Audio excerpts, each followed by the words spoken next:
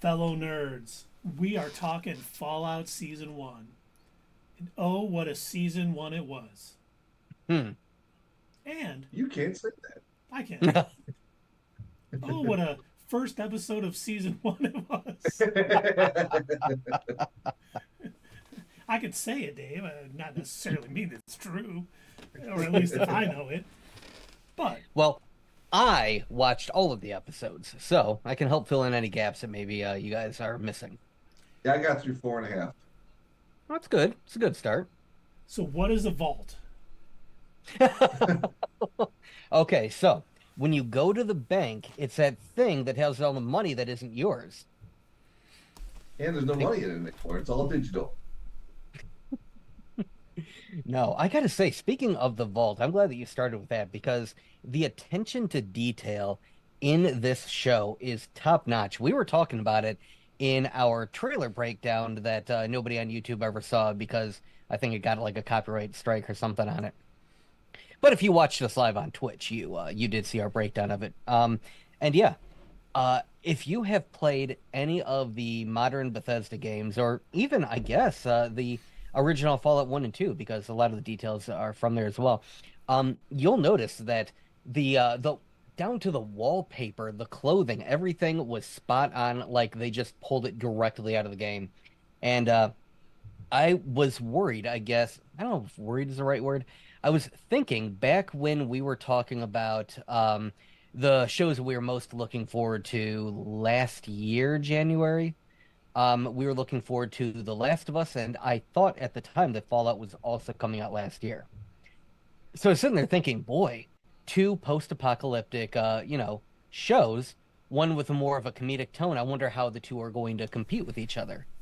And while this is a totally different beast from The Last of Us, I'd say, in my opinion, having watched the full season so far, I mean, it was good. I'd say it's on equal footing. The one thing, obviously, I only watched the first episode, but I loved Mhm. the comedic timing that they had. I mean, some of the lines they dropped was just great. Like when she's like, "Oh, what's your sperm count?" Right. And he's kind of like, she's like, "Oh, you don't check that every, with all of your checkups or whatever. They should have that every checkup." And I'm just like, "Oh my god." They just it has everything you want from a Fallout because it's this nuclear wasteland, but it plays all these 50 songs and has that aesthetic. And you saw that Mhm. in like the opening Yeah. with Walter Goggins' character when he was a cowboy at the party, and like the TV they were watching and the way the city Yeah. looked. I was like, okay, these people obviously love the game and wanted to carry that over. They didn't say like, let's change it up a lot to what we think it should be. They went with the aesthetics from the game and it worked. You know Hmm. what I think? I think it's awesome for me that I've never played the game because I get to view this show like fresh. I don't Yes. know what's coming. I have no idea. So I That's guess what I was hoping for the most is the fact that we had you, Dave, having not played the games. You've got a bit of a fresh perspective, a different perspective even. So you can tell us, especially for Keith and I who really love the series. I think that was one of the things way back when we were both newer employees. We definitely bonded over. I remember us chatting quite a bit about Fallout 4 when that came out. So we may be a bit have the rose-colored glasses on. So I am very curious to hear what you thought about the episodes that you saw so far. I definitely think it's better than The Last of Us. Yeah. I, you said you thought it was on par with it. I definitely like it more than Okay. that. Everyone seems to, all the characters seem to be,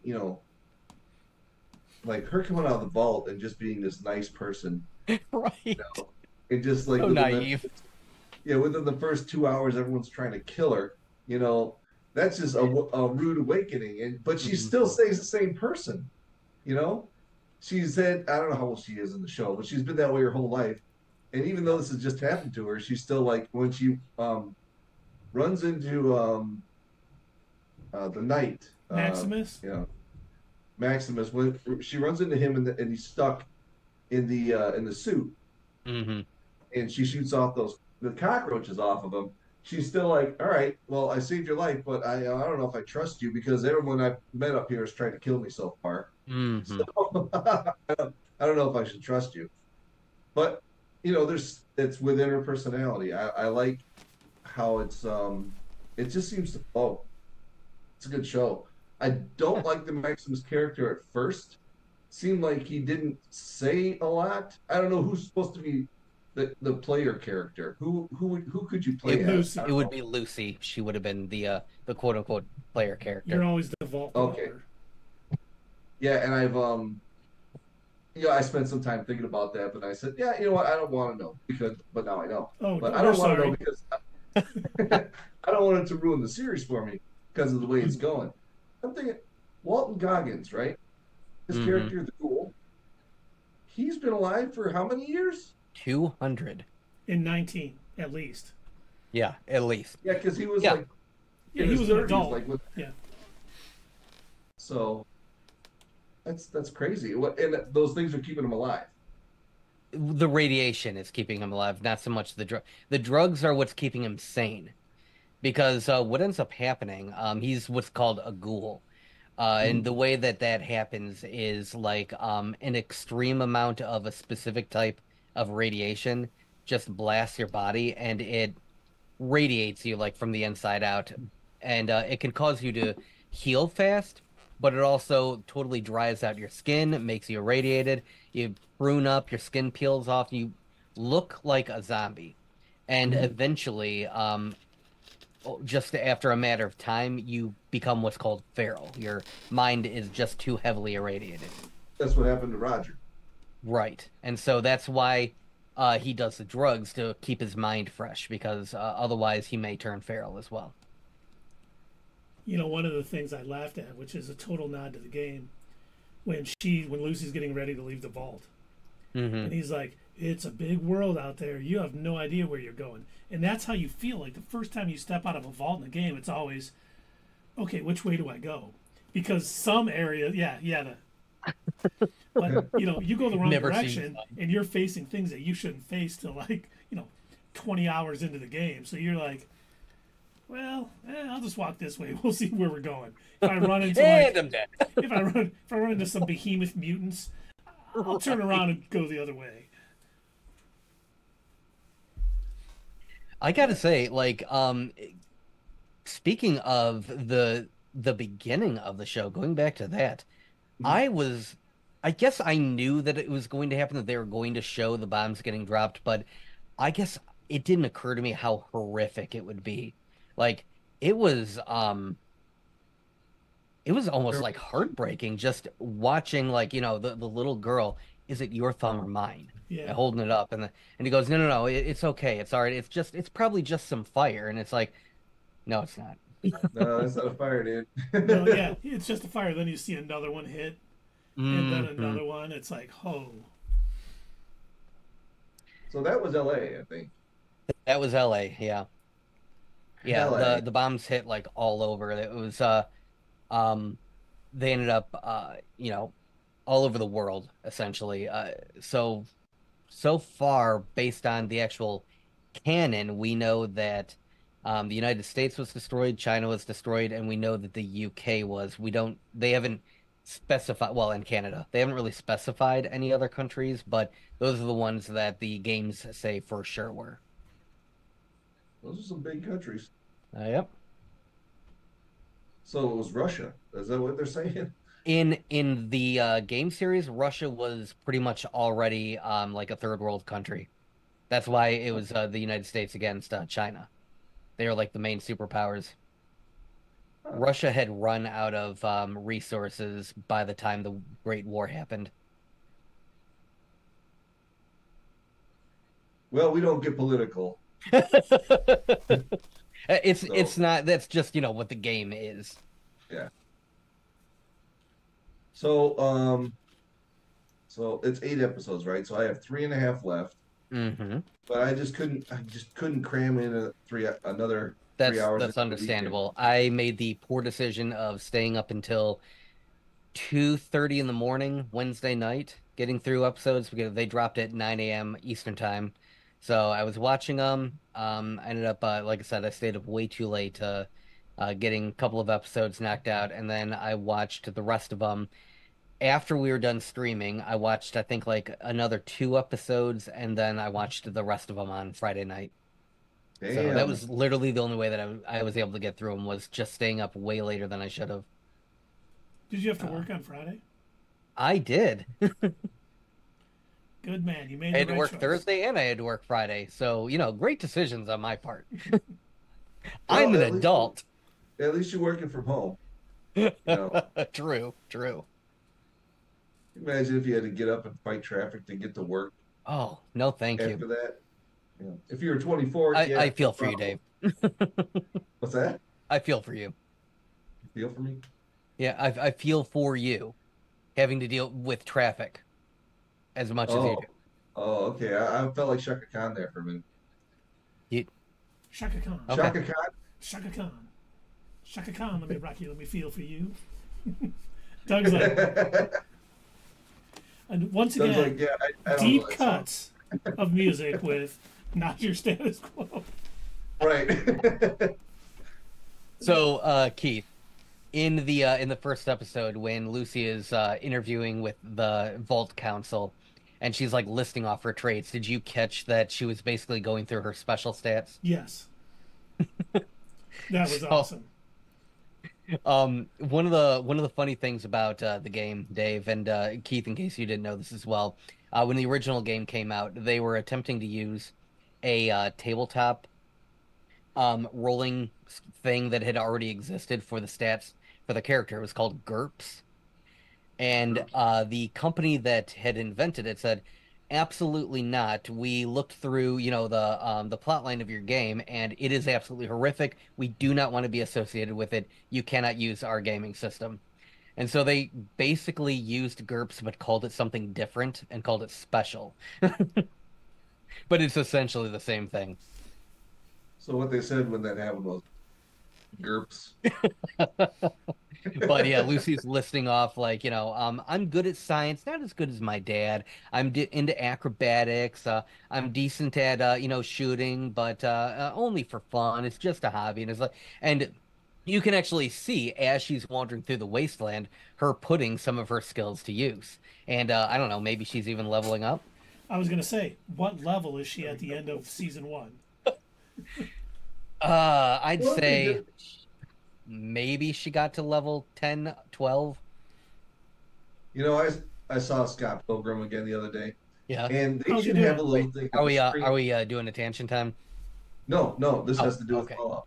All right. Um, you know how he goes to the bathroom and it Yeah. shows and the P Yes. line goes down? They should have that for like when she's gaining points and stuff. Just have it pop up. Like, That would be hilarious. That would, I think, have made it even funnier as if they would have like added little, game things here and there. yeah. What I'm hoping for season two is that we get to see some of the terrible development strategies made by Bethesda. Maybe the dog can get caught inside of a wall. Maybe an elevator will disappear completely. Maybe you'll touch a car and immediately die. There'll be a fat boy sitting there, but you can't pick it up. You can't pick it up, yeah. Oh no. Oh, better yet, you pick up a mug that was marked as stolen, and now everybody wants to kill you. Yes. You know, I cannot tell you how well, many times I've accidentally done that. I'm trying to get something else, and I accidentally pick up like a pencil. Yeah, you're like, ooh, look at there's a fan. I can break that down for a lot of useful stuff. And then you pick Right. up like the mug that says stolen on it. All of a sudden, like Mhm. everyone's get him. You're like, you guy, please tell me I saved a minute ago. Oh, Okay, well, I'm going to just tangent briefly. uh-oh, where's the button? it's hit. Good. Teeny tiny tangent. Ah. I was playing Fallout 4 a couple of days ago, and I got the hacker perk, which lets you use your Pip-Boy to log into a robot, kind of like the way how they were, taking the thing and opening up the vault doors and everything. So I used my Pip-Boy, hacked into a robot, and I got it so that way it wouldn't attack me and my companion anymore, and I kind of forgot about it. I didn't realize that in some occasions, I don't know why this happened. It's got to be just a bug in the game. Every now and again, if you fast travel, the robot will fast travel with you. However, what I did is I went into the town of Good Neighbor, and the robot came with me. And even though it wasn't attacking me, it was still marked as an enemy by everybody else in the town. And one of the shops in there has a fat man sitting on the back shelf. And so what the local townspeople will do whenever there's a threat is they'll grab the nearest weapons. This dude ran over, grabbed the fat man, shot it at me and the robot. Dave, just so you know, the fat man fires mini nukes. Mini nuclear bombs. Bang, bang, bang, bang, bang, bang. Like that. I know. It's more like And then a huge mushroom cloud. And then you have to restart from the last place you saved. Oh. unless you Okay. shoot it far enough.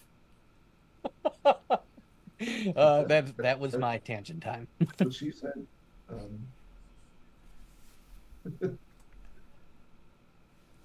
We rolling back to regular time. Or you got Now, something else? I noticed something when we were talking. I noticed something when we were introduced to this show's version of the Brotherhood of Steel, and I'm wondering if you caught this as well, Keith, or even Dave. Did you notice when the airship arrived, they almost looked confused, like they didn't quite know where it came from, and they seemed surprised even that it was there. See, I thought it was just because they were recruits. They weren't squires yet. No, you it think turns something out else? it's because they're a different chapter. The people that came with the airship. Oh. And the showrunner basically said that because people were asking him, saying, so is this the same airship that is in Fallout 4? Because it looks identical. And if you dig into the name of it in the show prior to it airing, they were referring to it as the Caswenin, and I might be mispronouncing that. But all that is it's just a variation of the name Pridwin from the same book, where the Like name the is same where the letters? name is taken from. What's that, Dave? Like it, what is that called? Is it like they're anagrams? Kinda. Yeah, I don't know if anagrams are the right word. They're just two names for the same thing. It'd be like Okay. David and Dave. They're two names for the same person. Douglas and Doug. Keith and Keith defer. Keith. And The most unmasculine name ever. yeah, But so what was funny is he left it really kind of open in his answer. All he said was, essentially the two names are the same thing. And so that did answer the fact that yes, it is technically the same ship. He did not answer if it is all of the Brotherhood from Boston, from Fallout 4. And the reason why is Todd Howard, the director of Fallout at Bethesda, basically said you got to keep that a little more wide open, a little more vague, because we want people to have whoever, whatever sort of ending they decided on, whether they destroyed the Brotherhood of Steel, whether they sided with them, we want to keep it open enough. So the only thing that you're allowed to state for sure is yes, that's the same airship, and that's it. Full stop. It interesting. makes sense Yeah. playing the games because you choose different paths. Different things happen in the world. So Yep. But I did find that interesting that they were, trying to keep it secretive prior to the show coming out, even though like it looked identical. Most people could see that and be like, yeah, that's the Pridwin. But I always So thought too it was something like you see a Star Destroyer in Star Wars. They all look similar. They have the same blueprints. I just thought it could have been another one, based off the same blueprint. So it looks. Well, the reason why it can't is the lore behind it is they built the Pridwin out of Rivet City from Fallout 3. I did not know. They that. actually ransacked the city, yeah. So that's what makes it even more difficult for them to, it was like one of a kind of thing. So do you So think Rivet Michael City Rappaport, Two, Electric Boogaloo, yes. Rivet City South was also ransacked. Sure. What were do you you think saying, Michael Dave? Rappaport just plays the game and he wanted to be on the show? Maybe. Because he's kind of a bigger name for compared to who else is on the show to just have such a small part, you know? I bet he just said, "Hey, can put me in there, man." Yeah, he may be friends with like Jonathan Nolan and stuff, and just said, "Hey, I love Fallout. Can I do anything in the show?" And he's like, "Yeah, sure, swing by." Right. Yeah. It's like when I almost called him Roger Craig, not the running back from the San Francisco 49ers, but oh my God, Daniel Craig. Yeah, Daniel Craig was in Star Wars: The Force Awakens. Mm-hmm. Yeah. Were there any more movies after that for Star Wars? I don't think there were. Yeah, there was The Last Jedi. No. Fun fact I for don't know Dave: about the trailer came out 8 years ago today. Oh. Wait, that. For the worst Star Wars movie ever? Attack of the Clones? That came out decades No. ago, dude. Rise of Skywalker? No. Last Jedi. The Last And it's Jedi funny. is the worst Star Wars movie ever. Yeah, you're right. No, not at all. Rise of Skywalker Yes, is worse than any it other is. movie. It's so bad. It's so terrible. In your humble opinion. It's So you it's think terrible. you think Rise of Skywalker is better than The Last Jedi? No, I don't. I think Okay, they're about then. even. Then how can it be the worst movie when there's I already said they're about even. They're about even. It just like Rise of Skywalker extended the crap that was in The Last Jedi. it changed the things from The Last Jedi. But hey, we're talking It Fallout. it was an extension of crap, is what it was. One of these days we're gonna have to hash this out. I think if you go back and watch Oh. our spoiler-filled Fallout. review of The Last Jedi, you'll see us arguing about every little detail. It's fun. Go back and watch it. I don't think Yeah, I was we- part of the channel yet at that point. You were not. Yeah, and actually, I missed The Last Jedi. Keith went to the movies. I couldn't make it that night, and his review was really surprised the shit out of me when I saw it. Oh, the crap out of me. Sorry. And Dave's review When I really saw his surprised the review. crap out of me. I really was surprised after I saw it. I was really looking forward to it because you said it was so good. And after I saw it, I was like, "What? Did we see the same movie?" That's how I felt. But let's get back to Fallout. I'm sorry, we're tangenting too much. But that's what we do here at Not Your Status Quo. Dun dun dun. Absolutely.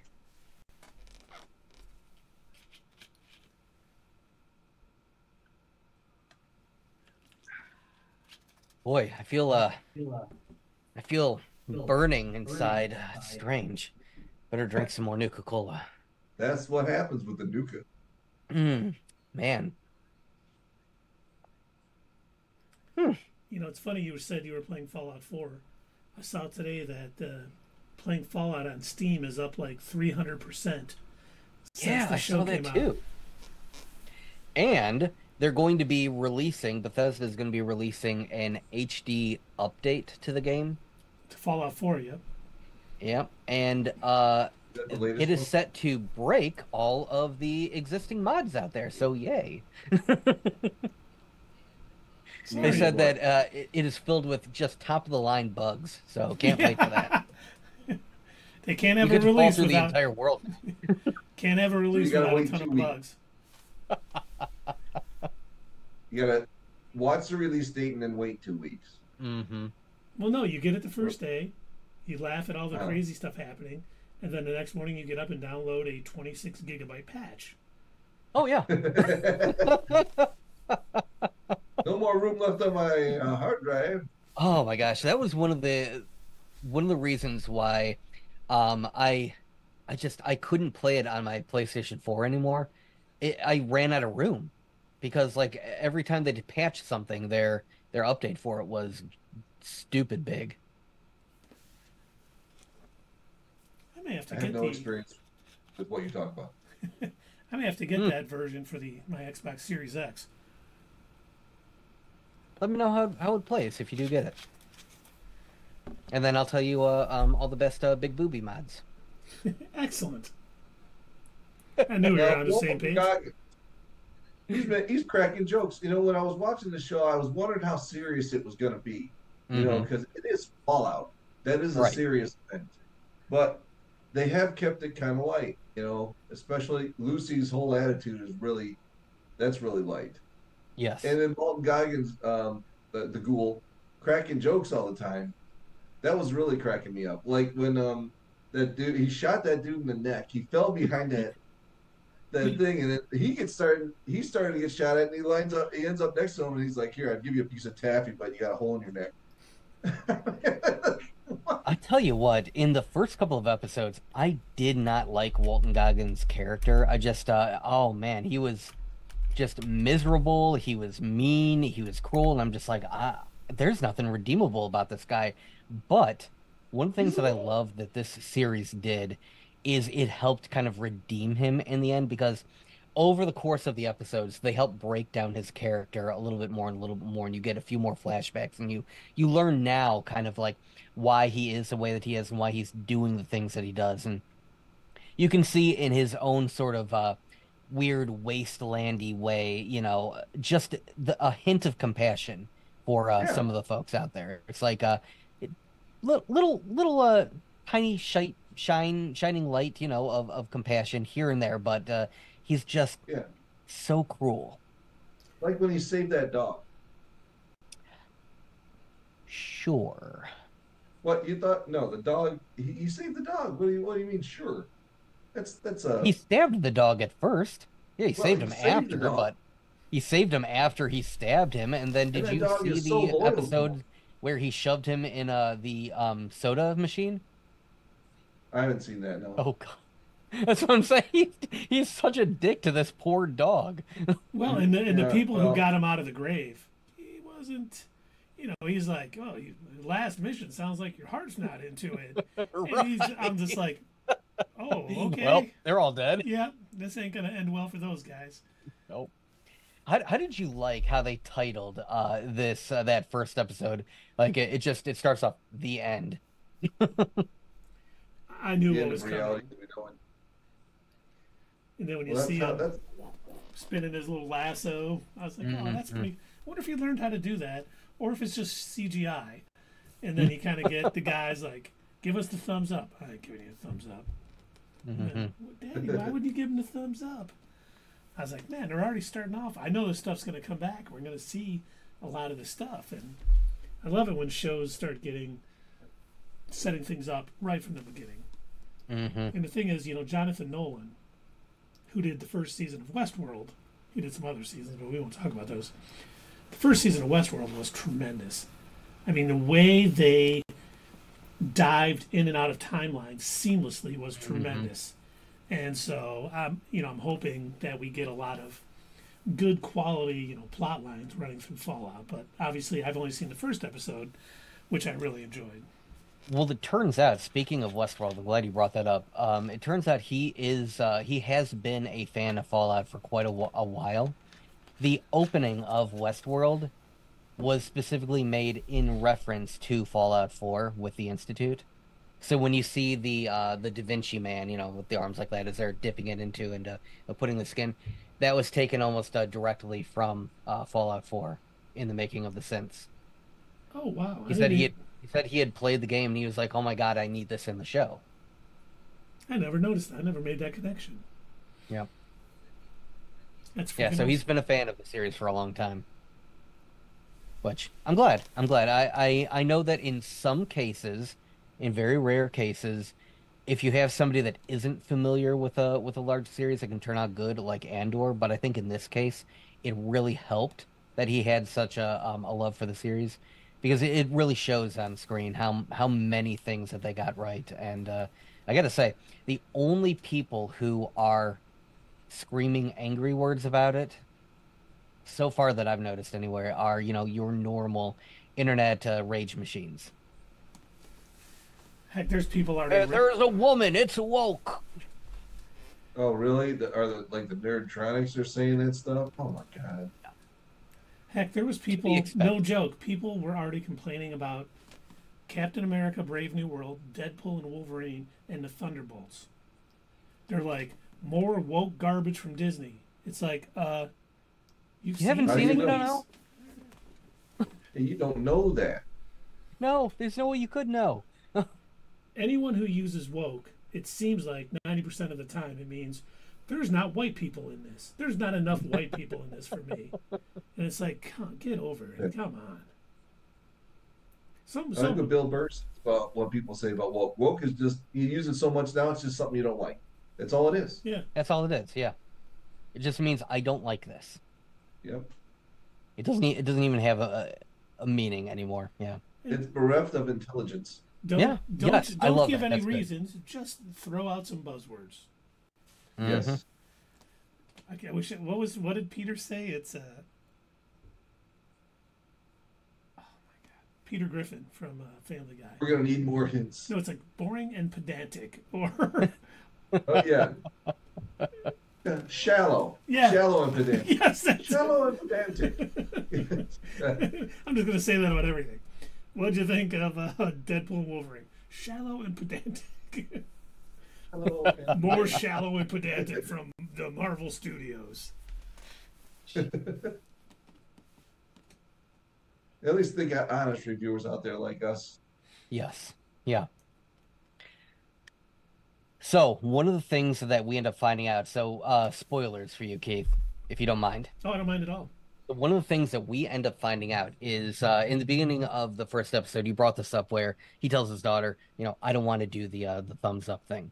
And it turns out that's because he was actually hired by Vault Tech, the company that made all of the underground vaults that, essentially experiment on people. They hired him to be their spokesperson.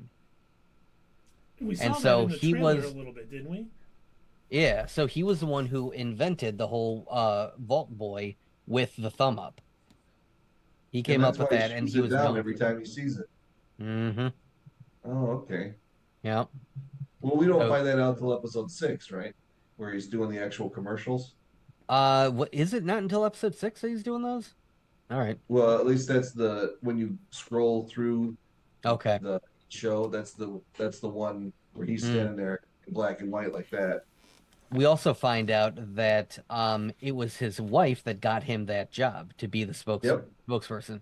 Before that, he was mostly doing like a lot of cowboy flicks, and that was what he was what he's known for. Primarily was doing all these cowboy movies, and he wanted to kind of branch out, do something different. So he got this advertising job. Turns out his wife is a pretty high up executive at Vault Tech, so high up that she is aware of the experiments that Vault Tech is planning on doing, which not a lot of people knew, even at the company. So she was extremely high up then.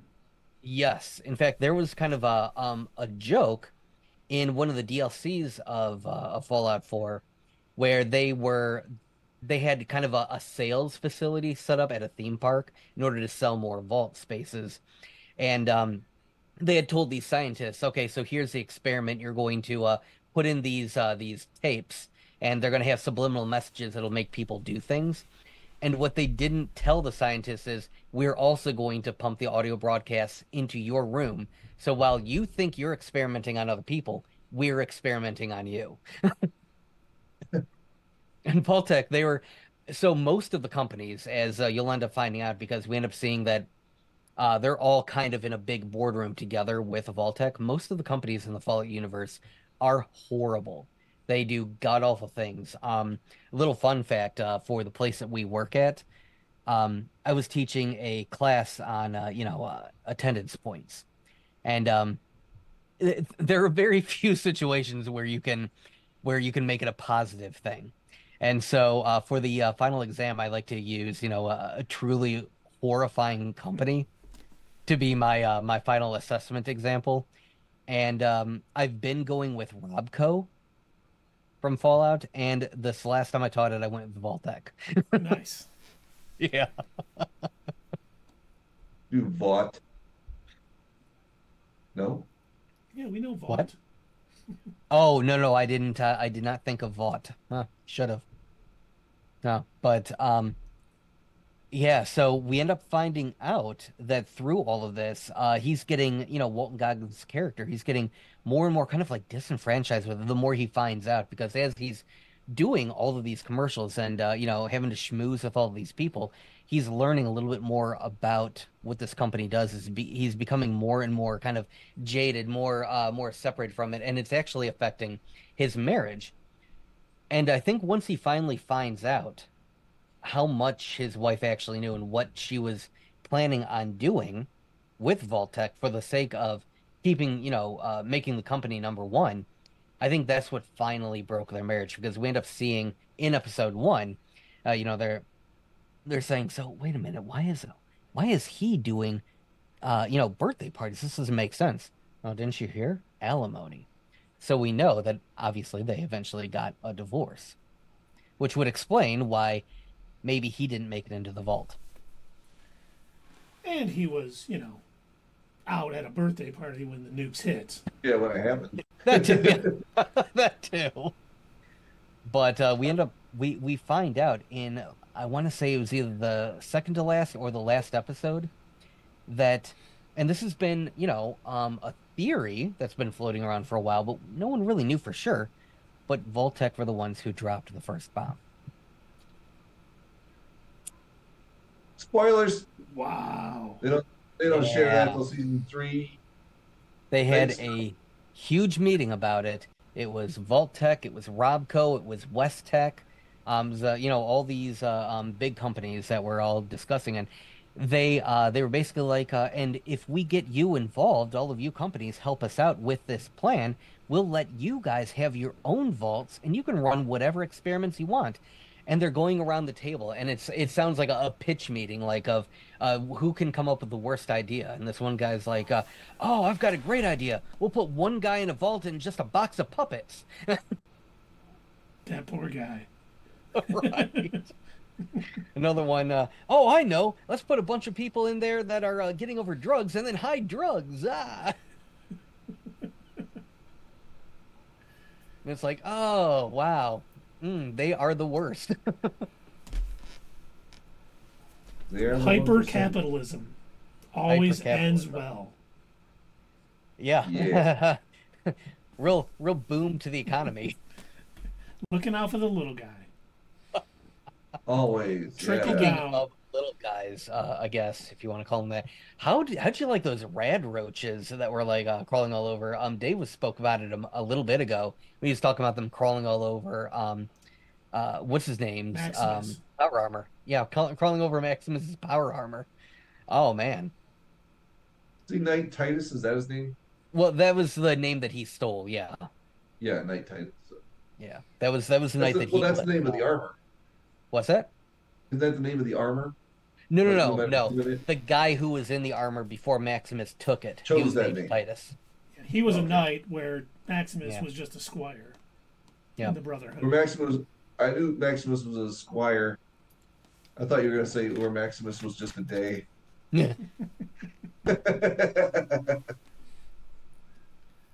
Yeah, I was, he, by the way, I obviously you're not there yet, Keith. I almost feel bad saying it, but when they get that squire to replace him, and the guy just basically says, "Yeah, I'm gonna go tell on you."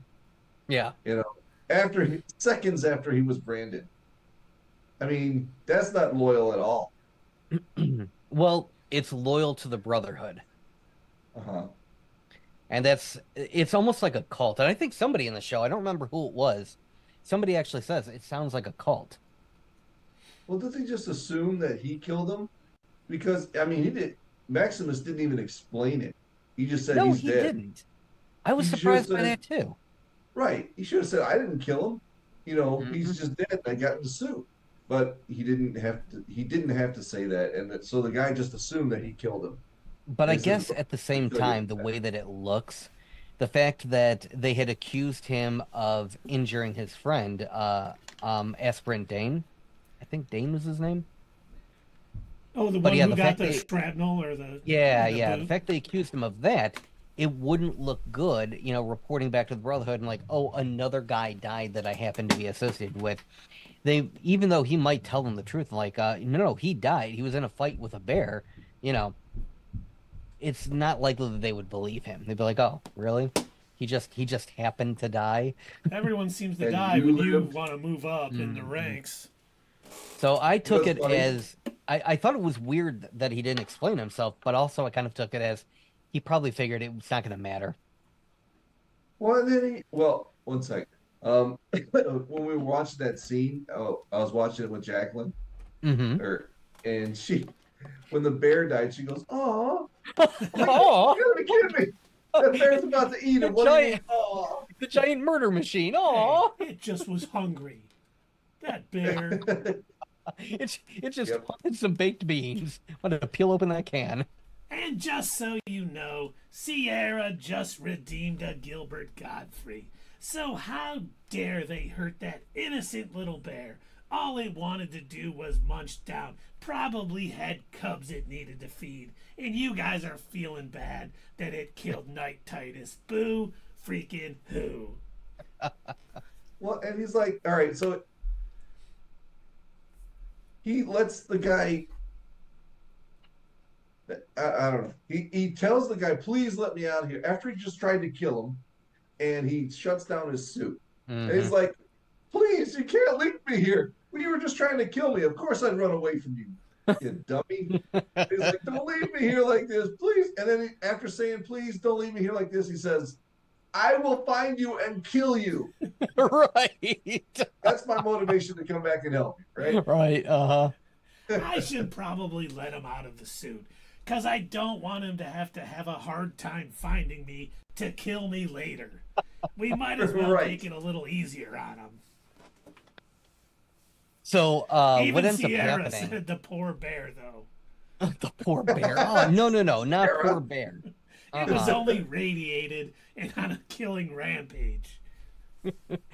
Oh my gosh, how did you like all the barrels that were in the cave? That's another thing you see in the games all the time is all of these companies, and again, companies in the Fallout world are the worst. They're all terrible. You can tell that somebody had been hiding radioactive waste in that cave, and so there's like just stacks and stacks of barrels. Where And else should they put it? Near the yeah, elementary school, Doug? I'd rather yes, have a there too. radiated bear. But oh my gosh, one of the things that I do like that this show did, and I don't think it's done well enough in the games anymore, but what the show really did was it kind of added to the fear of radiation, of what it can do, because Lucy took just a little sip of irradiated water, and like, I mean, that was pretty much it for her. Like, she was down for the count. You can, in the games, you can take a couple of sips out of a toilet, and you're good. You get a little, it knocks out some of your health, but like it doesn't kill you. Not until you get at least, I'd say, what, 80% radiation, then you're in the danger zone. As long as you have some rat offs, you're okay. Yeah, right away. Rat away. We're not Keep Ryan calling Airy. it rat off. Right away. Which I do like the fact that Maximus did have some, plugged it in. I I guess I forgot that it's in like a in like a medical bag, and you actually have to stick it into yourself like that. And Well, and I didn't like occur to that me. in the first episode when Lucy got stabbed, she'd get a stim pack out of her first aid thing. Yeah. And I was like, oh, nice. Yes. It's always so great when you find stim packs. But I was laughing because I was thinking during this, I'm like, if they had them in the vault, how did all of them get out? Because when you're in the wild in any Fallout game, you find them everywhere. But then I was like, oh, they probably had them just as a medical device everywhere before Oh they yeah, yeah. went into the thing. But it's great. You find a hospital and you're like breaking into stuff and like, oh, look at all these stim packs. I'm gonna go fight that behemoth now. I totally take it down. Then you reload your save, and you're like, okay, don't do that yet. We'll mark it on my map. I'll come back later. Oh, that's another thing. I'm so glad. How cool was it? How often they use the Pip-Boy? I don't know exactly how many different screens that it had in reality, but the actors did mention that it was a real working prop. And so I love how she used it for so many different things. It really kind of called to its utility. She's able to use it like in the first episode to find out that that guy was irradiated and therefore from the surface. She's able to use it when she's testing different areas to see for radiation. She's able to use it to plant a tracker, to be able to inside the head, and be able to keep track of where it was going, which is He's neat. I like, don't. "What head?" Oh yeah, Keith. Sorry. What are you even talking about? What I mean, this is making no sense. It was cool that the Pit Boys worked. I wonder if you'll be able to like buy them at some point because they were Yes, you can. monstrosities, and I loved it. It didn't. They didn't like try to make it all sleek and everything on their wrist. They were ginormous, and I was like, yeah, that's what. Yeah, we you can had to actually do. you can Like Tom pre-order them Brady's from the left arm in Bethesda. football. Go ahead, Dave. I said it's like Tom Brady's left arm in football. Just all Oh. the plays there. Yeah. You can pre-order them right now from the Bethesda shop. That is cool. What? Was My- that a my Gil- I didn't question hear is- Gil- My I just Gilbert ended. 5-minute clock went off. You can't hear it, but the people out in the chat can hear the doot doot, which means the 5 minutes is over. Boop, boop. Boop boop. Up, next one's done. I was hoping that at the end of the series they are announcing like Fallout 5. That would have been nice. I don't know when that's gonna happen though. You know, with how long these games take to come out. You know, like the next Elder Scrolls game, they're like 2029. They're like George R.R. Martin getting books out into the wild. But these games are so huge, and they keep getting huger. So, you know, you understand there's all these cities you can go to, and it just takes forever to develop them. They should just come up with little mini games every once in a while to keep us interested. Yeah. As Lucy is traveling around, I also like that as she's like, gaining experience and learning new things. I like how her not only does her attitude change a little bit, like David pointed out her untrustworthiness. She's like, like everybody up here is trying to kill me. I also like how she's altering what she wears too. She's adding a little bit more armor. She's picking up new guns, and it's identical to like playing the game. As you're moving through the wasteland, you're picking up new things. You're essentially looting dead bodies in order to improve your gear. Or you find a city with a shop in it. Sure. But and then you oh my drag, gosh, drag all this crap you find in a building back and sell it all and buy some more bullets. I love the shopkeeper from the first episode. The shopkeeper was Real honest to God vault dweller. I thought all you dipshits were dead. That must have been episode 2. That wasn't an episode. Oh, 1. episode 2. Okay, all right. Wasn't it? That was right when she came out of the vault. All that you see when she comes out of the vault in the first episode is her walking, and you see like the Ferris wheel and stuff. Okay. And then they show more of the Brotherhood. Okay, so yeah, that must have been episode 2 then. Yeah. Yeah, that dude that they chopped his head off. Yeah. I forget Oh, by the way, Keith, she uses a ripper to do it too. Oh, Yeah. I cannot wait to see that. Sorry, Dave. Go ahead. Chop in the head. Well, he gives it to her. Yeah. It's like, you don't got to take me. You just got to take my head. As long as my head makes it there, we're going to be fine. Yeah, but he gets his leg shot off, and like that. I know. By the ghoul, and the way they fix it's just crazy. I thought he adjusted to that very well. To walk out into the desert or the wasteland, just moments later. I mean, maybe they're used to that kind of thing, I guess, but I don't know. So obviously, the ghoul has the bloody mess perk. Yes. Which it's a stat that you can get in the game, Dave. That anytime you shoot somebody, the violence is like tripled. It makes like limbs explode. Yeah, that's what happened. Yeah, blood and guts fly everywhere. Yeah, and oh my gosh, that like revolver, rifle, pistol thing, whatever the heck that thing was that he had, man, did it do damage. Yeah, it was like a revolver shotgun. I like how it was labeled "boom" on the bottom of it. Yes. It's something, boom, it explodes. Yeah. I was like, when he got surrounded in that town, I was like, he wouldn't be over 200 years old if he didn't know how to get out of something like this. Mm-hmm. Mm-hmm. So that scene was excellent. I thought that action was excellent. Did you get to the episode where she wandered into the supermarket, Dave? No. Or I'm sorry, not wandered into the supermarket. She was sold. Sold. No. Yes. Okay. So at one point, wait a minute. Walt Goggins sold her, so he could get his medicine. Yep. Yes. Yeah, and that machine that she comes out with, I forget. I don't know what the name of that machine is. but she comes up with basically her hand up its ass, carrying it Yeah. out with her. Yeah. Oh no, you're going to be harvested. We're going to harvest you for body parts. Oh Yes. no, you're not. So at one point, we kind of briefly mentioned this before, Keith, but what Walton Goggins' character, the Ghoul, what he has to do throughout the series is he has to keep taking these different drugs in order to keep his mind clear, to not become feral.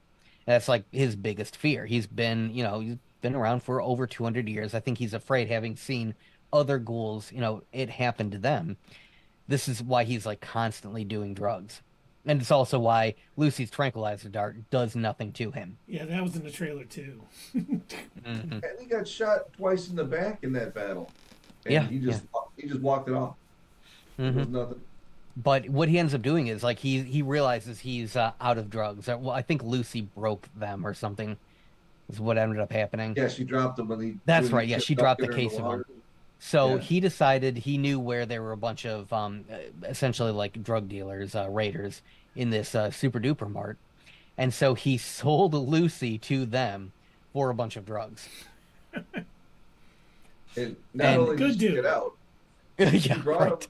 she brought him some medicine, well, what he wanted, and then she got out herself carrying that Yeah. robot. That's So pretty badass for a vault dweller. the robot was a Mr. Handy, and the best part is just before he sold her, in like retribution, he cut off one of her fingers.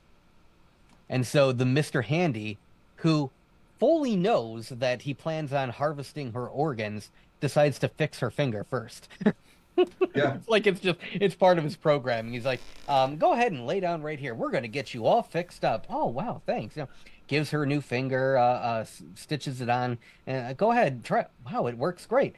Great. Okay, so and then he starts his saw starts spinning. Okay, this will only take a moment. It won't hurt at all. yeah. She goes, what are you doing? Oh, we're just gonna harvest your organs. Right. And it was so matter of fact about it. It was great. I love it. It's great.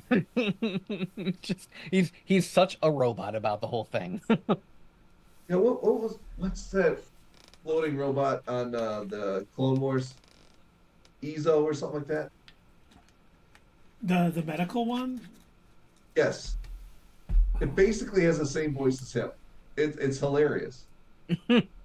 It's a calming voice. Yeah, we're gonna fix you up. All right, now we're gonna harvest your organs. Right. You know what that reminded me of? But Princess Bride. I haven't Have you seen it guys in a seen that long. movie? Oh yeah. I haven't seen it in a long time, but I've seen it. So when they capture Wesley, the Dread Pirate, they take him down to this like underground like cave thing under a tree or whatever. And he says, okay, so I'm gonna go ahead and we're gonna heal you up, we're gonna let you rest, we're gonna do all of this, and then we're gonna kill you. And he goes, well, why are you going to all this trouble, getting me good to go? And he says, well, it's just our personal belief.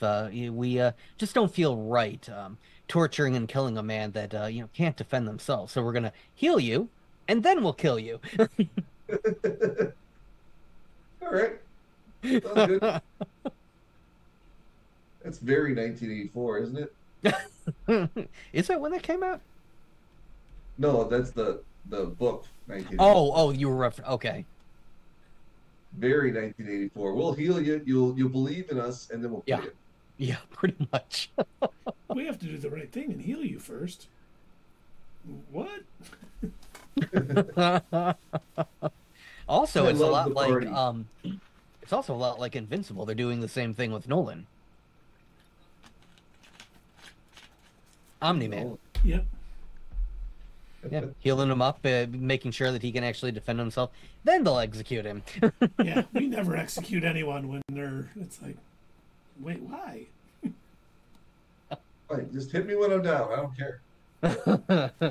I mean, I don't want to feel better and then get all positive and then you kill me. Right. How you feeling today? My lung still feels punctured. It's weird. Our scans all say you're great. Nope. Nope. No, it Punctured. hurts. We saw you dancing before we opened the door.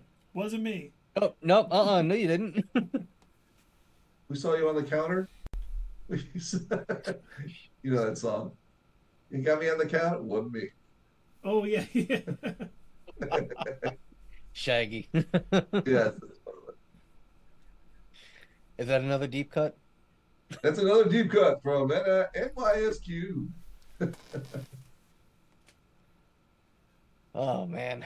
But yeah, I really love the way that this first season played out because I mean they hit on so many different things that you'll find in the games. Like I said, that it was so detail oriented. There are you kind of grow to love and hate each one of the characters for their own specific reasons. I think Lucy is the only one who just kind of remained good, like kind of stuck to who she was throughout the whole first season.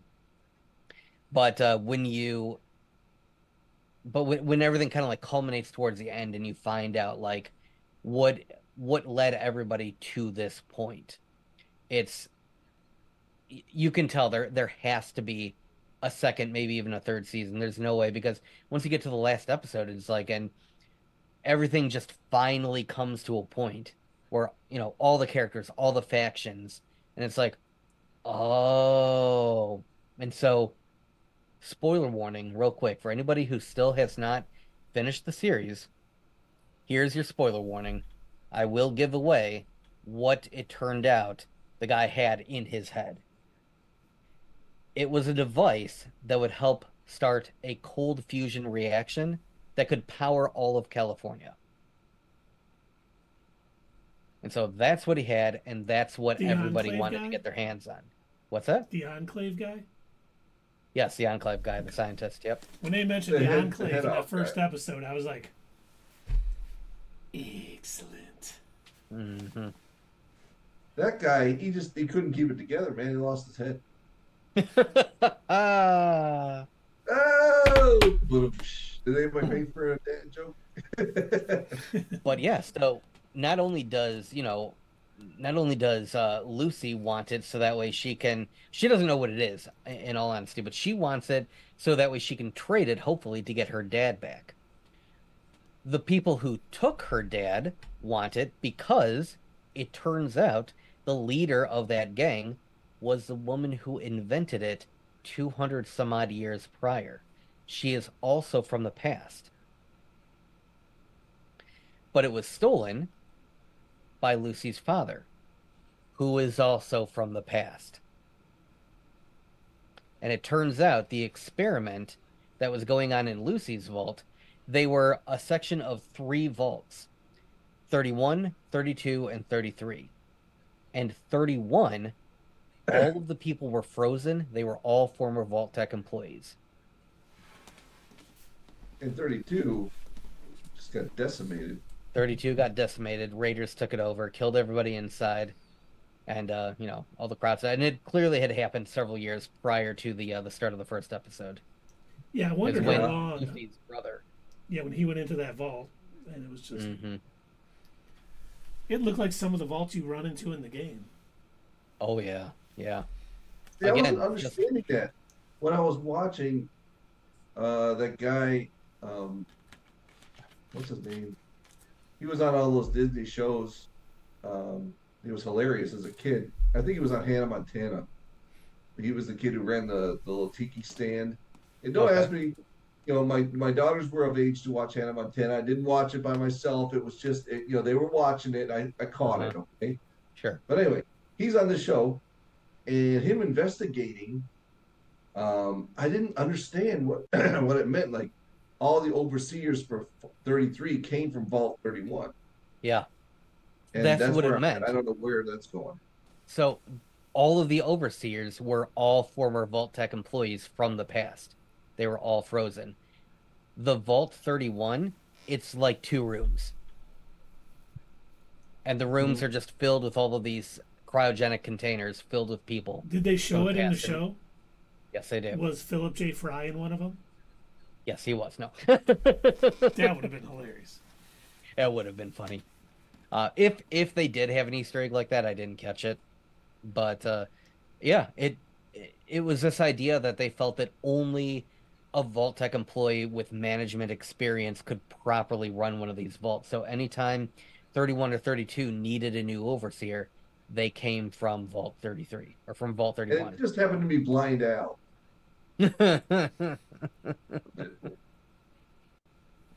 I was struggling to figure out where I had seen her before. Uh-huh. Then it just came to me. Yeah, there's a lot of pretty big names in this show. I was thinking they could have just put Wanda Sykes in that same spot, and it might have been even funnier.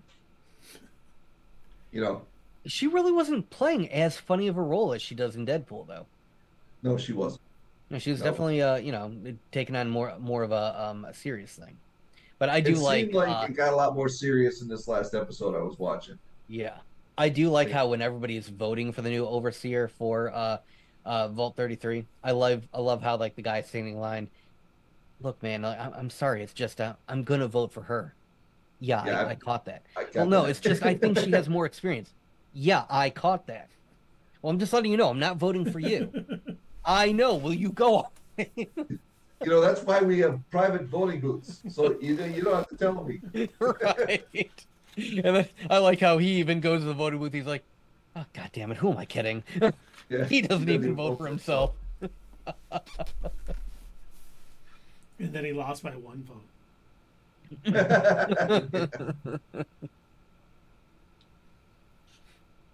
But yeah, it's kind of twisted the fact that was one of the things that I've always wondered in playing the games, like what happened to the Vault-Tec employees. Like they set it up to where all of these experiments would run, and you end up finding out in, I think, either Fallout 2 or Fallout 3, you find out that Vault-Tec and the Enclave were working together.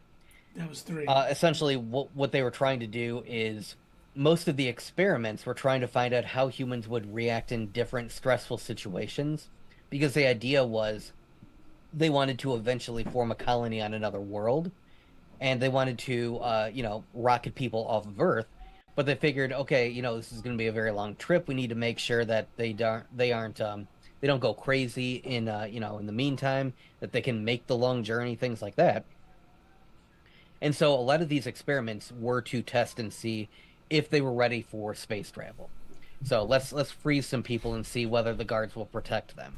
Let's take a bunch of addicts and let's find out if they can actually fight the temptation of doing more drugs if we hide them away. Let's take a bunch of kids, kill all their parents, and put only the kids in the vault, and try and weed out the strongest and the best. It's like all of these horrifying, twisted experiments. But as far as the Enclave was concerned, the ends justified the means to help build a new, better America. So, I have a question for you, Doug. Sure.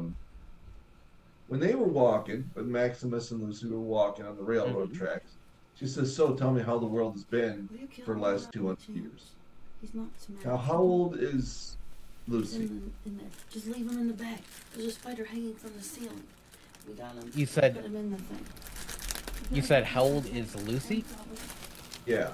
And she said, how has the world been for the last 200 years? And then Maximus said, the bombs were dropped when I was just a kid. So how does that make Maximus over 200 years old? No. So what he's referring to is the town that he came from. He came from a town called Shady Sands. And somebody at some point blew up that town. So when he hears bombs dropped, that's what he thinks. That's who he wanted revenge against. Yes. He thinks that's what Lucy's talking about. He's not thinking the Great War that took place 200 years prior. Okay. So, yeah. So how old is Lucy? Lucy, I want to say she is maybe in her late 20s. She says in the first episode, because she said, "I'm so-and-so, but I still haven't found a husband to breed with," or whatever. But I can't remember what she said now. Yeah, I don't remember either. Shoot. I guess I'm going to have to go back and rewatch the whole series again. Because, the ghoul is incredibly old. Oh, yeah, yeah. So I didn't know if anybody else, besides ghouls, had that kind of longevity. Yes and no. All of the Vault-Tec employees that had themselves frozen are technically that old because they've been around for that long. So Lucy's father, he's one of them. He's been around. He was, you know, a Vault-Tec employee prior to the bombs dropping. Um, Blindell, she was a Vault-Tec employee. Yep. That's why she won the election. Yep. The leader of the Raiders who kidnaps Lucy's dad. I still don't understand. I don't know how she has been around for that long because she wasn't a Vault-Tec employee, but she's also from the past. And she knows Walton Goggins' character. Yeah, and she knew that Lucy looked like her mom in that first episode. Mm-hmm. So I don't know where she was at, how she survived, like what she's not a ghoul, clearly. So I don't know if somehow she snuck her way into one of those like frozen chambers or what happened. Hopefully they'll answer what her deal is. But we end up finding out that she had tasked Walton Goggins' character with spying on his own wife because she suspected that she's the one who invented the cold fusion thing. Vault-Tec bought out her company, and so she suspected that Vault-Tec was up to something. And so she, gave him a listening device and said, "Hey, I need you to sync this up with your wife's Pip-Boy, and we're going to try and find out what they're up to."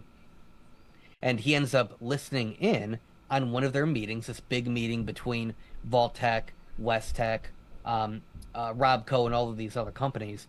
Listens in, and this is when they announce, what would make people want to buy a Vault? Well, the fear of the bombs dropping. And how are we going to ensure that the bombs drop? If we drop them ourselves. That is crazy. And like it gets silent for a second, but then everyone's like, "Oh yeah, hey, that's a great idea. Okay, cool. We'll help fund this." Capitalism at its finest, right there. We'll help fund your horrifying plan. Yeah, we created a solution. Now we got to create the problem so people will buy our solution. Yes, that is exactly it. Well, you gotta get them to fear it a little bit first, and then drop the bomb. Because you heard on the news, like, we're seconds away, or we're closer to nuclear war than we ever been before, and it's like, oh my gosh, people running out to go buy a vault, storage in a Vault-Tec. I like when at the birthday party, the weather announcer, he's like, why are you making me do this? Why? Nobody's going to care about the weather if there's nothing around for anyone to care about the weather. And it's like, you got to imagine, like, in that world, how everyone must have been feeling. And then as soon as the bombs drop, you see exactly, like, what becomes of humanity. Immediately, you've got people who have their own, home fallout shelters, like what existed in the 50s when everybody thought that, Russia was going to nuke the world or something. You see these people going into their own little bomb shelters and knocking people out, like, we don't have enough room, get the hell away. We don't have enough food for anyone else. Mm-hmm. Just so you guys know, if it came down to it, you guys are both welcome in my fallout shelter. Oh, thank you. Is that where you are right now? Mm-hmm. All right. What experiment are you going to run on us? As long as there are no follow-up questions, none. I have no more questions. All right. We're going to see how much Sprite a human can drink. Oh God! all of your food and water will be nothing but Sprite. Yes, that'll be it. Please, no more. For the love of God, drink your 2-liter. Drink your breakfast 2-liter. Oh, God. This one's raspberry. What's for dinner tonight? Oh, you already know. Oh, some more Sprite. Our sponsor, show them their sponsor gear behind you there, Doug. The Sprite cups. Hey, you too can have a Sprite grenade. That's a thermal detonator. Sorry. I don't have my glasses on. It's probably one of my favorite things that I've got. Always happy when you find one of those. Mm-hmm.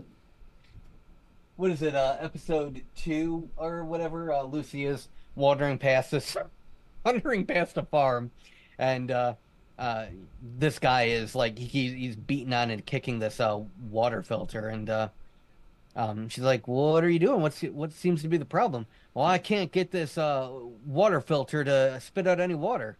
And she goes, "What's in there? Metal." Well, did you try putting water in the water filter? Yeah. And he looks so confused. And then he asked you to be his wife. Yeah, yeah. I won't live for long, I swear. All this can be yours. I'm kind of sick and I won't live for long and I need a family. Like, yeah, all those are very tempting offers, but She's so polite about it all too. no, thank you. I'm already married. My husband tried to kill me. Right. Now, one of the things that I do want to point out, again, I'm not trying to, poke my stick at Ryan Airy and Screen Crush, but at one point, the new not aspirant, the new squire that goes running away from Maximus. Thaddeus? Thaddeus, yes. So when Thaddeus goes running away, his foot is crushed by Maximus's armor before he pulls out the fusion core. Yep. So he doesn't have a stim pack. He has nothing to heal. He's just been wandering for like miles and miles on this crushed foot. And he knows that if he doesn't do something about it, if he doesn't get it healed, he's going to get it infected. He'll probably die, whatever. So what he ends up doing is he finds this, and this is like the second time he's shown up in the series, this doctor that was hanging outside the town of Philly, and he was selling a cure-all. And he was basically trying to tell everybody who passed by him, whatever was wrong with them, my drugs will cure whatever you have. And so this guy, is like, oh, you've got a hurt foot. I have drugs that will help cure you. You just give me something that you have. Thaddeus trades him the fusion core that he stole for this cure-all, which it turns out turns him into a ghoul. Oh, boy. We know this because instantly he heals. And as we know, when ghouls are exposed to any kind of radiation, they heal almost instantly. Poor Thaddeus. Now, one thing that they don't really explain well enough, I don't think, in this series, like you hear little hints of it here and there, but the Brotherhood of Steel are, I don't know if racist is the right word, they're speciesist. They think that only humans have the right to live on Earth, and everything else is an abomination that needs to be destroyed. How do they eat? They kill. So if they that, don't have cows, then how are they going to eat? well, they'll raise the cows and then kill them to eat them, but they're still an abomination. Anything that isn't a human is an abomination or a tool to be used. So ghouls, even if they're not feral, they can't stand them. They're an abomination. They need to be cut down. So, people like Walton Goggins' character needs to be killed because he's a ghoul, not for what he's done, but because he happens to be a ghoul. And so Thaddeus knows. He already knows this is how the Brotherhood is. And so if they find out he's a ghoul, that's why Maximus ends up telling him, dude, you got to run. Oh, you didn't see that episode yet. Sorry. Him and Maximus end up meeting back up later on. And, he tells Maximus, yeah, I think I might be a ghoul. And he knows that, if the Brotherhood finds out, they'll shoot him down. No questions asked. So now they have some common ground. They do, but I don't know if we're going to see him again in the next couple of seasons. I hope we do. I'd love to kind of like get a follow-up and see as he's transitioning more and more into a ghoul, as his skin is beginning to peel off, because it's not like a process that happens overnight. It's more gradual as over the next 200 years. Yeah. Maybe he'll even come back as a feral ghoul. Oh, well, then Maximus would have to kill him. I am happy to hear that they're going to continue with the same Vault Dweller. Because I was a little worried at one point. I'm like, are they going to go so much like the game that every season is a new Vault Dweller? And every season, because every game, it's never the same character. It's a new vault in a new city. I have a feeling that in the next season, I think we're going to get... So, okay, here's a bit of a what's next. A patented, not your status quo, what's next. My theory is in the next season, we're gonna still follow Lucy and Maximus and probably the Ghoul as well, that since they're like our main characters. But I also think we're going to follow Lucy's brother, since he's done so much in the way of investigating the other vaults and finding out the truth. He ends up wandering into Vault 31, and he's the one who finds out. He's the one that shows us basically all of the cryogenic containers, and he finds out the truth behind what's been happening with these three vaults. But the door closes behind him, and there is a robo brain. Keith, you know what that is. There's a robo brain in there that basically tells him there's no way to open that door. You're stuck in here, but your father's chamber is still over there empty. So if you crawl in there, you won't starve to death. But who knows how long he'll be out? That's true. So I don't know if we're going to see him again in season 2, maybe season 3. I'm not sure.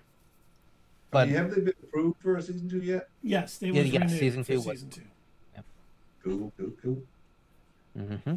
Yeah, it's been getting a lot of like I said, except for the couple of loud, angry voices on the internet, it's been getting some pretty rave reviews.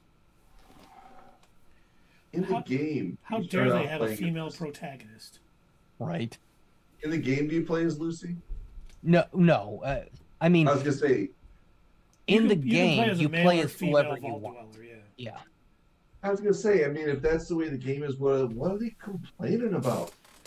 I mean, at the very least, I don't have a complaint with it for having a lead female character. That's so stupid. In the beginning of the games, it's a character creation thing. You can play a male, a female. You can play a black, white, brown, blue, purple. Doesn't matter. Yeah. I mean, I don't understand. Create the character. It's a role-playing game. Up these damn channels, but I just can't stand. That's what I don't get either.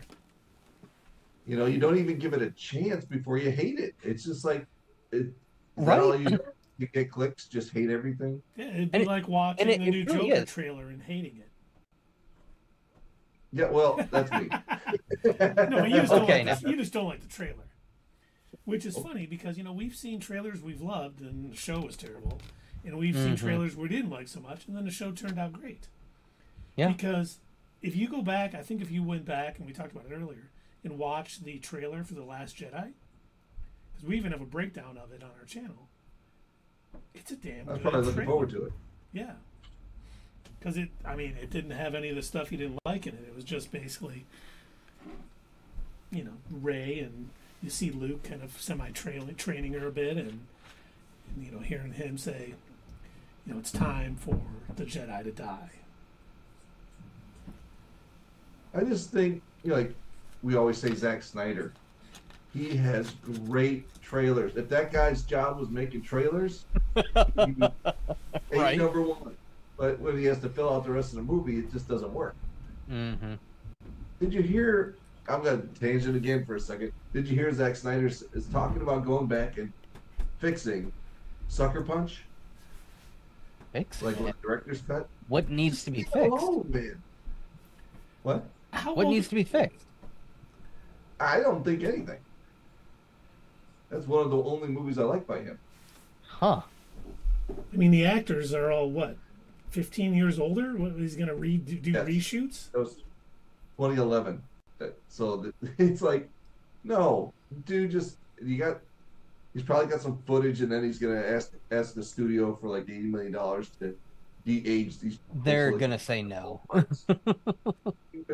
Just stop. If you want to make a good movie, just make a good movie. Don't come back later and say I can fix it. Oh, he doesn't know how to do that, Dave. That's his MO. We've known it forever. Even with Rebel Moon, it's like, okay, this one's coming out, but guess what? There's a R-rated, director's cut coming next year, and part 2 is going to come out, but it's the non-director's cut, and then the director's cut of part 2 is going to come out, because I didn't like the way these turned out, even though I had absolute creative control over everything. Right, yeah. Dave, didn't you say part 2 is coming out in a couple of weeks or something? No, I think it's a couple days. Yeah, I think it's the 19th, Friday. All right. I'm not watching it. For those of you tuning in next Sunday to hear our review of Rebel Moon Part 2, we won't be having it. cannot afford to rate a movie in the negative, so we will not be doing that movie. Oh my gosh, that was.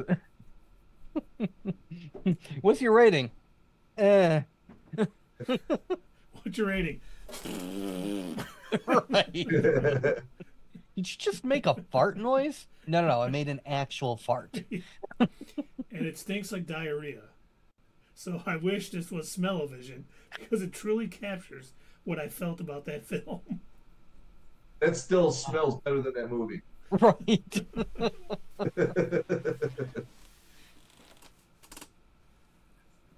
What would you guys, well, Doug, would you like to rate Fallout? Yeah, I can't rate it yet. Only Doug Yeah. can rate. Yeah, I will rate it. I found almost nothing wrong with this, save for like, a few moments where I guess it felt a bit slow. There was a couple of things that it felt like the showrunners felt it was necessary to world build, I think, more than maybe they needed to. I don't know. I suppose maybe it was useful for folks that aren't familiar with the world of Fallout. So there was a couple of moments where it was like, um, it was really good overall, but a few moments where I was like, okay, come on, let's move it along. Let's get to the next thing. What's going to happen next?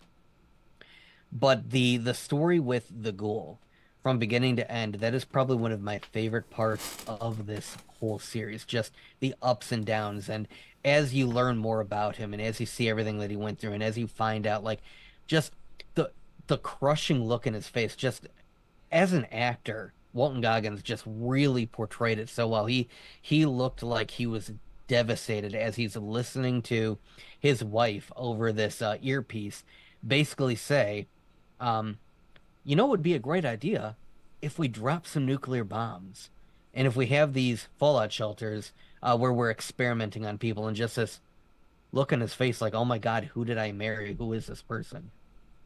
And so it really, brings to light everything that he's gone through and what drives him to be, the ghoul, the gunslinger, this bounty hunter, this person that everybody wants. And I'd say, even though I didn't like his character at first, I think his story is the most complete so far. And I think I've grown to like him the most. I really liked the portrayal of the Brotherhood of Steel, even if they had to kind of keep things sort of vague with the chapter that came aboard with the airship. Obviously, because there's no official canon ending for Fallout 4 yet. There's you can side with a number of the different factions, and so it can end a whole bunch of different ways. And that's like we were saying, Dave, how you can create your character to be whoever or whatever you want. You can end these games in a number of different ways, so it can make it difficult to give one solid answer. This is who these people are. This is where they came from, without deciding that this is how the previous game ended. And I know that would have upset a lot of people who played the game, so I get why they didn't do that as well. But all the attention to detail that they had, the character development, the world building, and just really hitting the nail on the head with the dark humor, all the little Easter eggs that they had in there for, longtime fans of the game series. I got to give this an easy 9.5 out of 10. 9.6? No. we already discussed this. We talked about this. I'm sorry. So yeah, that's my review right now. 9.5 out of 10. This is one of those where I would definitely watch it again. So you're saying I really it is a felt must see for fans of the games, and for it is a people who aren't must see, fans but of the not game. only.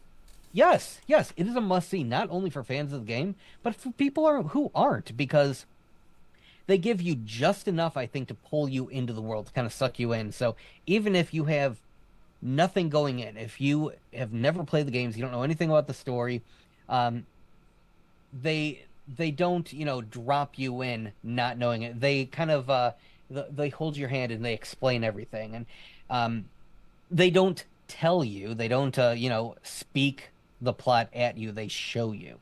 And I love that. They did that so well throughout this first season, where everything is seen in the visuals of the world, in people's actions. This was the complete opposite of a Snyder movie. They could have I saved a like lot how of they money keep if it they. just light enough too. It's not too heavy of a topic. It is. It's kind of a heavy topic, but Yeah, at the yeah. same time, they keep the show very light. Hmm. So I'm curious, Dave, I know you didn't finish it yet, but what is your rating so far? What do you think of it so far? Through 4.5 episodes, Yeah. I kind of like how they got, like you said, that's her brother doing all the research. He's a kind of a completely separate storyline because he's not Hmm. in contact with anybody on the surface. And well, I don't know if it happens later, but as far as I like how they got different storylines for above and underground, you know, Hmm. and they're um, keeping it moving. I think the best, like, the mood changes when Lucy appears on the screen. No matter what's happening, it lightens up. You know what I mean? Because she's so I pure and agree. she's so, um, she even says it herself. She's naive, you know, and she's just talking about, and she's just so positive, and she's not letting everything drag her down yet. I say. Right. So far through 4.5 episodes, I'm gonna give it an 8. Eight? I really do like it a lot, and for me that's a big rating. I mean, it have to be near perfect for me to go higher than that, Hmm. I like and it how might her be. I like how her tagline is okie dokie. And Keith, you've only seen one episode, but what are your thoughts so far just based on the first episode? I mean, I thoroughly enjoyed it. I mean, it was like 75 minutes long. It was funny because I looked at all the timelines because I was like, okay, I probably get some watching in here, and I was like, 75 minutes, 67 minutes. I'm like, oh, no way I'm going to finish. But I definitely wanted to watch the first episode, and I mean, just the way it started and all the characters, and like you said, I mean, the vault looked like the vaults you see in the game. And even when he went into that vault that was decimated by the Raiders, that looked like vaults you visited in the game. Like it was, the things open and obviously been raided, and you're digging through it and finding out Mm. information. And I just thought the level of detail they added to match the games was just phenomenal, and all the acting was good. All the things going on. Obviously, you can tell from the first episode, there's a lot of different plot lines, going different ways. To find out they wrap it all up, and it sounds like it all kind of comes together and makes Yeah. sense, makes me very happy, and I can't wait to finish it. So I'm going to give the first episode a 9 because I loved it. I was like, I watched it this morning before the kids got up, and I was like, do I have time to watch another? And then my son comes bouncing down the stairs, and I'm like, okay, probably Nope. cannot. A little too violent for them. Yeah, especially Yeah, I was with, a little surprised with how great it was. I think it helped that Invincible does it and the boys do it. It probably would have been a lot harder to convince these people to allow that, like it is in the game. Like Doug said, there's a perk called Bloody Mess that basically just causes gore beyond belief on the screen as you're shooting people. So it was good to see. I'm excited to see the rest of it. I really don't like the dropping it all at once because I don't have time to watch 9.5 hours of television in a 3-day period. My schedule just doesn't allow that with work and this and kids and all that other stuff. I'd Especially damn near kill myself just to watch them all. yeah, it's tough. So everyone out there, please subscribe. Send us, subscribe on here, subscribe on YouTube, send us money, buy our merch, all that, so we can do this full time. So we don't have to complain to you anymore that how hard it is to watch, 8 episode series in 3 days. Please, for the love of all that is holy, help us all out. Hey fellow nerds, I hope you enjoyed this video, and if you want to see more of this stuff, make sure that you check out our Twitch stream. We try to do these live Sunday or Monday nights, 8 p.m. Eastern Time. Keep an eye on our social media to find out when you can join in live and chat with us during these live streams. Also, as usual, don't forget to check out our other social media. Add us at Twitter, comment down below, and we'll see you next time right here on Not Your Status Quo.